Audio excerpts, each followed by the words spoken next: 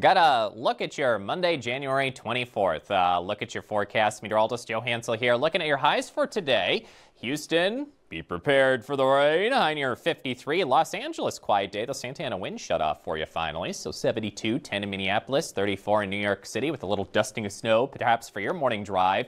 We got accumulating snow in Denver in the forecast tomorrow. Could see a couple or a few inches downtown. Take that with a grain of salt, though. Heavy rain for the next couple of days is a possibility along the southeastern United States, especially near the Gulf of Mexico.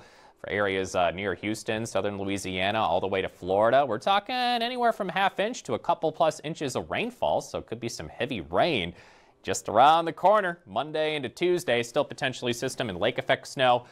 Essentially south and southeast of all the Great Lakes. Chicago could see a couple inches of snow. Cleveland, Buffalo, other areas of New England as well. Watching for some winter weather advisory type of snow.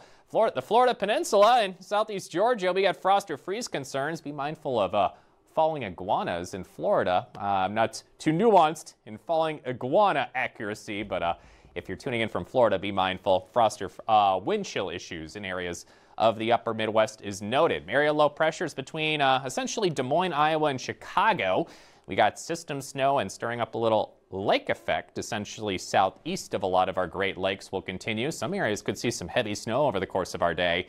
And look at that green to the south, moderate to heavy rain.